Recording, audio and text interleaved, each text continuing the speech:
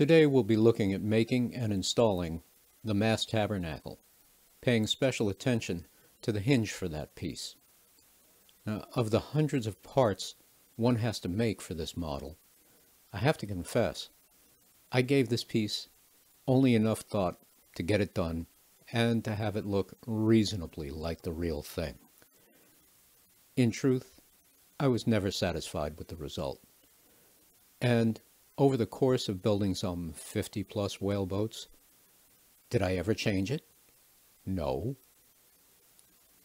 As much as this series has been a learning process for you out there in YouTube land, for me, it's been an amazing and unexpected journey of re-examination and evolution of method, technique, and thinking about this thing we do. Now, when I started this project, I called it an in-depth look for the model builder.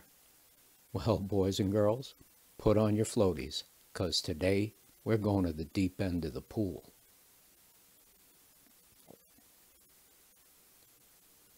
There's nothing special about this piece, the tabernacle. It's literally just a hunk of wood with some chamfered edges and a hole in it. But as always, you have details to watch for and options. For the tabernacle itself, I'm using boxwood.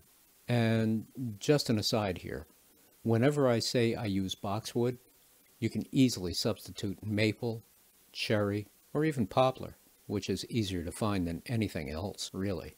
The piece is made directly from the plans, and there's a detail visible in this photo of one of Charles W. Morgan's new whaleboats that's worth noting. Now, the tabernacle stands proud of the surface of the thwart by about 3/8 or maybe a ½ inch. And the reason for this is easy to see. That height difference allows for the two parts of the hinge to actually connect and then work. The other thing that one notices is that the tabernacle looks like it's nested into the thwart. So it's hard to tell from the photo, but does this mean that the tabernacle has a rabbet cut into its aft side to allow it to fit this way? Or does it mean that a part of the thwart has been cut away to allow the tabernacle to sit into it? As you can see, I chose to cut the piece into the thwart, and I won't waste time explaining my decision here. If you really want to know, leave a comment below, and I'll be happy to bore you to tears with my reasoning. This way it doesn't slow down the video too much. Now, the shape can be either the radius piece that you see in the photos and on the plans, or the chamfered piece that you see here. Now, I've seen both on Beetle boats, so it's really builder's choice. Once the part is made, I gave it a couple of coats of paint and installed it. Next comes a detail I've never been satisfied with on my models. That's the hinge. In the past, I've made the hinge like this. I start by using a drill bit as a mandrel, and it's the actual size of the mast at the tabernacle itself. Next, I bend a piece of 28 or 26 gauge wire around it and make it into a U form. It goes over to the anvil, and I hammer it flat. Looks like this when it's done. Now, I cut off most of the excess to make it easier to deal with. Then I use my homemade eye-bolt pliers, and I put a small loop at the end of each leg of the U shape.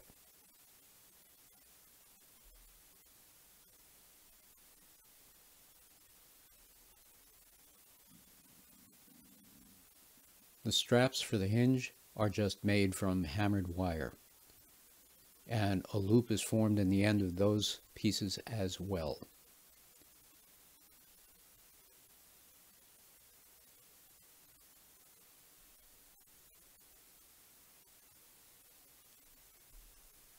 Looks about like that when you're done. Then the parts are glued together, and then a straight piece of wire is put through both loops, and that acts as the hinge pin. Now, while this method produces acceptable results, the visual effectiveness is based solely on the builder's ability to hammer the stock flat to a consistent width. Not as easy, for me anyhow, as you might think. And there was always something niggling me about the overall look of the finished part. It was just not right. Too weeny looking, I think. Underscale and not true to the actual part. So, continuing my quest of reevaluating my methods, I decided to find a better way. And I think I did. It does involve a piece of special purpose equipment not every model builder has, but there is a workaround for that. So stick with me. We'll go through the way I did it first, and then I'll give you the alternatives.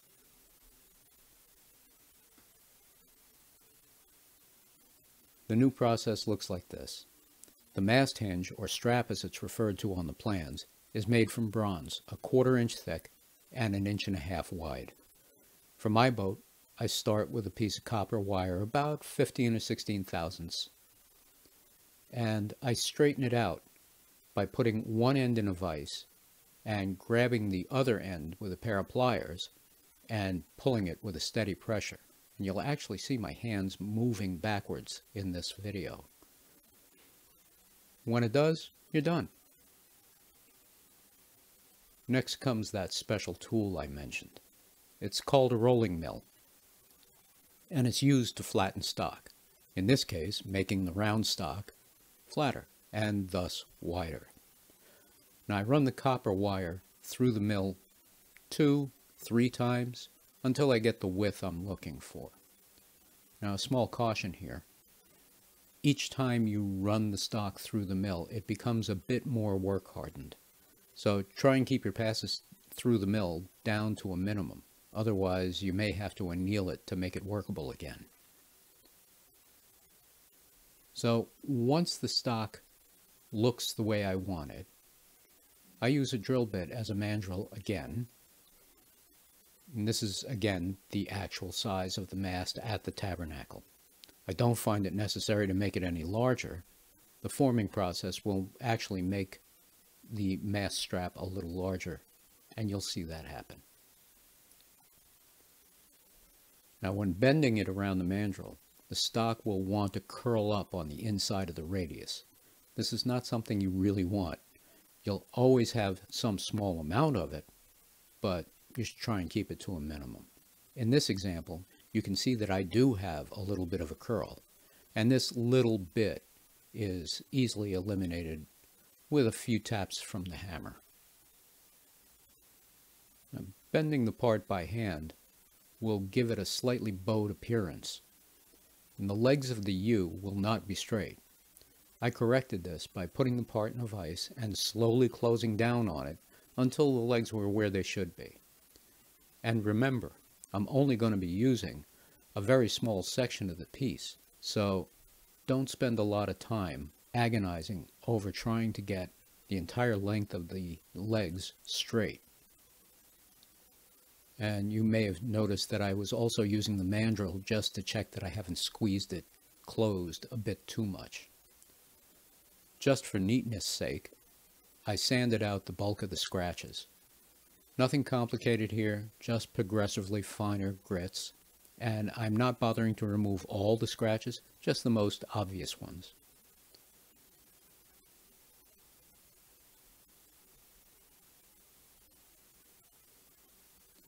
Now, after that, I cut in the tabs for the hinge, and I just used a file for this. I only needed to remove about half the width of the strap, so it doesn't take long at all.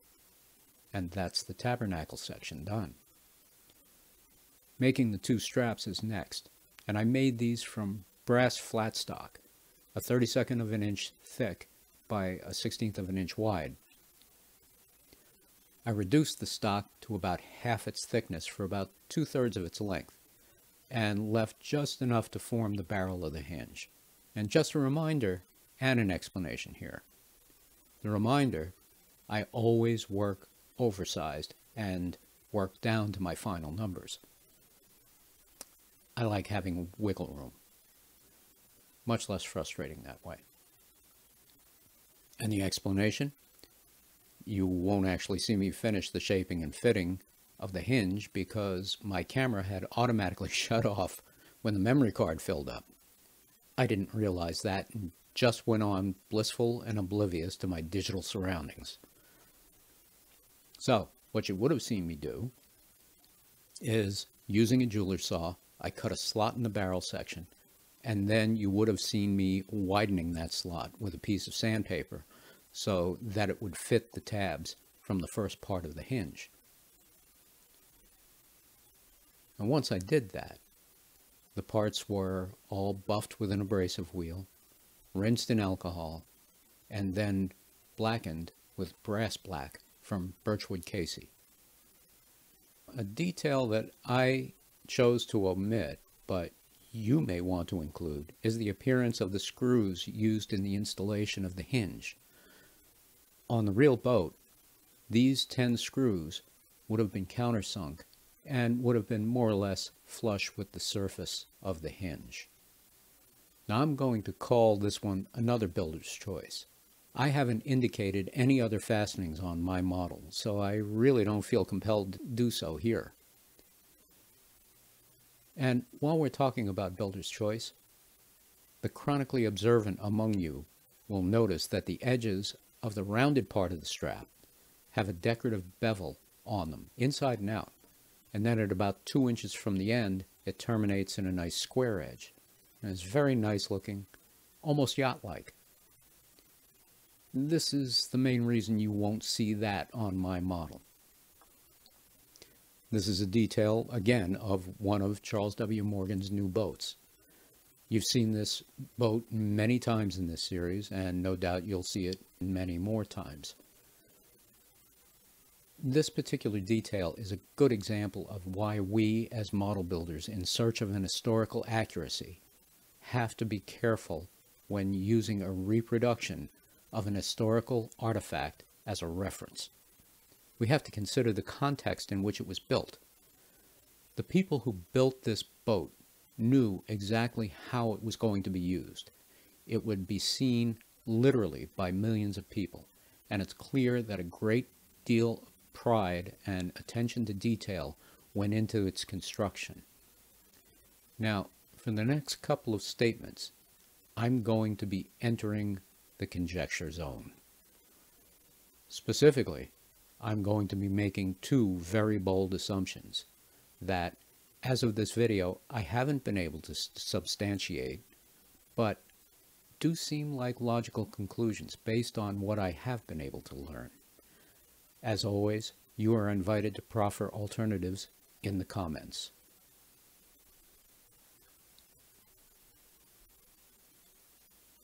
In Willits Ansell's book, he makes the assumption that because Charles Beadle knew that the boat that he was building for the Mariners Museum in Newport News, Virginia, was going directly to the museum, it would never be used as a working boat, he took extra care during the process.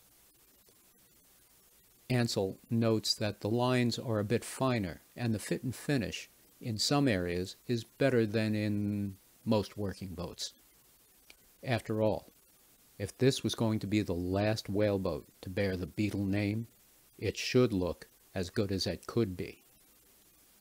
And from where I stand, that's a reasonable assumption on Ansell's part, and an appropriate attitude for a builder like Charles Beadle, with a lifetime's experience in building boats that people would risk their lives using.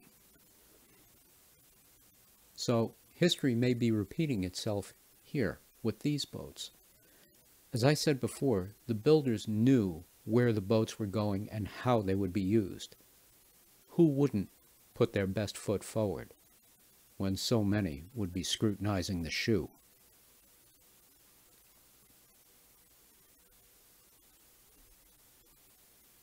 During the second half of the 19th century, whaling was still a going, although declining concern. Boat shops in the whaling hubs were still turning out large numbers of boats to fill the need, and these boats had to be made efficiently and affordable to an industry with steadily narrowing profit margins. Now, if for a moment we could assume the role of a legendarily thrifty New England whaling ship owner, or captain for that matter, how would we feel about paying for someone to make a beautifully crafted fitting out of very expensive bronze for a working boat that would, in all likelihood, be in pieces on the ocean floor within 1 or 2 years? I'm willing to bet you'd be telling that boat builder to make that piece out of cast or wrought iron. That'll be just fine. The moral to all these musings: just because you see it in a museum, don't blindly accept it as fact. Ask me how I know. So where was I? Oh yeah, the assembly gets glued into place.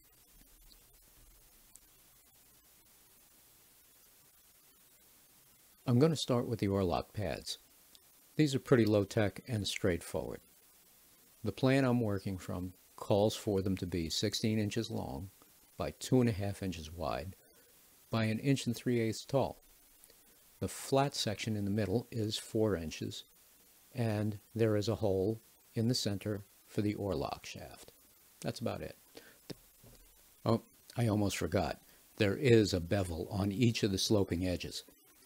I found that working at smaller scales like this, including this small detail, resulted in the pad looking more like it was sanded too much rather than having a nice crisp edge chamfer. It didn't look all that good on the real boats either. Just saying. I'm sure there are people out there with skill levels higher than mine that could carry this detail off successfully, but for me, this was a point of diminishing returns. From the aft edge of the thwart they serve, each of the pads is placed 12 1/4 inches to the center of the oarlock pad. There are 3 to starboard and 2 to port. Now for these parts, I'm using holly, and I've made a blank 62 thousandths wide by 43 thousandths tall. I mark out the length, the 4-inch flat spot in the middle, and then the hole for the oarlock shaft. I make a saw curve at the 2 marks for the center. Then I drill a hole for the oarlock shaft, and I use a very shallow gouge to pare away the excess towards the ends. I cut the pad free from the stock and check my dimensions. Do some final fitting and repeat the process 4 more times. Now you will notice I was quite heavy-handed with the saw curve. Yes, I will fill those before painting. The oarlocks are pretty easy to make. The method I've been using allows you to churn them out quickly and, with a little practice, pretty consistently. Goes like this. Take a piece of 26 gauge wire and stretch it out to straighten it as you saw me do earlier. Then I take a small length of it, and in a pair of pliers I put about 4 or 5 twists into it. I grab the wire at the top of the twist and tap it down on an anvil. The next thing to happen is easy to miss, but kind of important. Notice that Z shape in the 2 legs of the piece? We need to get rid of that, or at least mitigate it. And we can do that by squeezing the junction with pliers. But you have to be careful not to apply too much pressure. It's pretty easy to muscle right through that joint and break one of the legs off. You don't want to do that if you don't have to. Using a drill bit or a pin that's a bit larger than the diameter of the oar's loom at the oarlock, because remember, those oars do taper along the length of their loom. I bend the wire around it, and I cut off most but not all of the excess. Grab the ends with pliers and bend it into the 2 guides that give it its characteristic shape. Next, the little loop at the bottom is cut off, and then the 2 horns or guides are trimmed to their final length. With so much manhandling, it's easy to distort the piece, so a little tweaking and the piece is ready to be served. The method has the advantage of being fast and, with a little bit of practice, easy to get consistent results, as I said before. The disadvantage is that it doesn't actually look like the real oarlocks. They were flat or somewhat oval in section, not round, and the ends have a tapered radius. Now, the second detail isn't too hard to address. The ends, or the horns, or guides, or whatever you want to call it, can be flattened by squeezing them with a pair of pliers, as you saw me do earlier with the base. A quick touch with a sanding disc will impart the small taper. Now, an unintended benefit of doing this is the transition between the round and the flat sections provides a convenient place for the serving to terminate. And speaking of serving, the oarlocks were served to make them quieter when rowing onto a whale. There's nothing special about the way I do this. It's done by hand, and for small items like this, it doesn't take long at all. But, like most things, it does take a bit of practice to do a decent job. Using the right size line is key here. At this scale, I need line about 4/1000ths of an inch. The only way I know to get line that fine without buying silkworm cocoons is to unstrand sewing thread. I untwist it and pull out one strand. You now have the option of using the single strand that you just pulled out or the two remaining strands. So you've basically doubled your chances of having the right size serving line. I give it a light coat of beeswax just so that it doesn't look so kinky, and it also makes it a lot easier to handle. Now, with something like the oarlocks, I don't find it necessary to apply any adhesive to the oarlock itself to keep the serving in place during application. Just a touch of superglue at the top. And I also don't find I need to knot the line off. It adds too much bulk. I trim off the ends with a scalpel. And the last thing I do is singe off all those little fibers that you see sticking out. Got to be careful. This is definitely a high pucker operation. I was hoping to get to the spars and the sailing rig, but at nearly a half hour, I think there's probably enough here to digest for a while. In episode 11, we'll deal with the spar details, and we'll also have a refresher course on making and installing silk span sails on the model. So, if you're enjoying these videos, remember to hit all those buttons. You know the ones I mean. It helps others to find them. And do remember to share them with anyone you feel might like them too. So, until I see you next time, remember to treat each other nicely. Now, break's over. Get back in the shop. Hi, gang. I'll bet you thought you were done with me for the day. Not quite. It seems that I absent-mindedly went through the whole editing process and realized at the end of it that I had forgotten to mention a couple of little things. Specifically, 3 alternatives to using a rolling mill during that section of the video, if you've seen it. And I'm assuming that since you're at this part of the video, you've seen it, and wondering, where were the alternatives?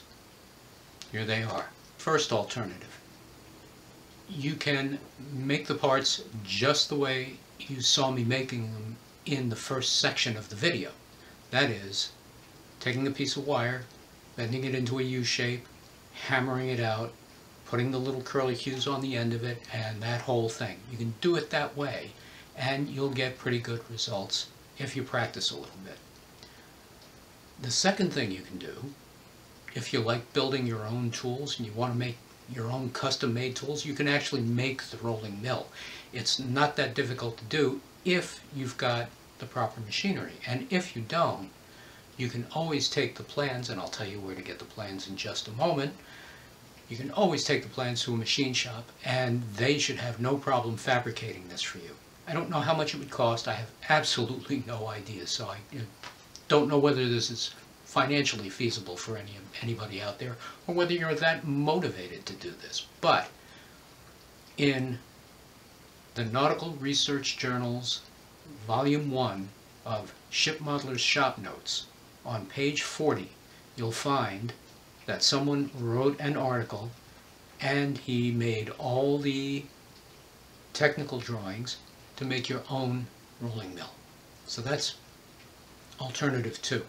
And alternative 3 is, because at this scale you're working with fairly small pieces of brass flat stock or whatever you're working with, you can actually buy this flat stock at most hobby shops.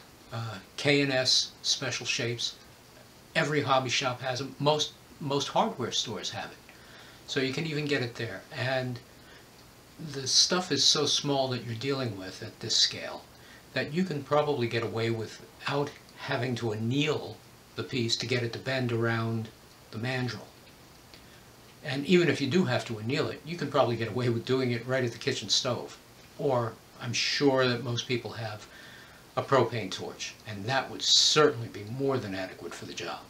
Anyway, there are those 3 tips that I forgot to put in, those 3 alternatives.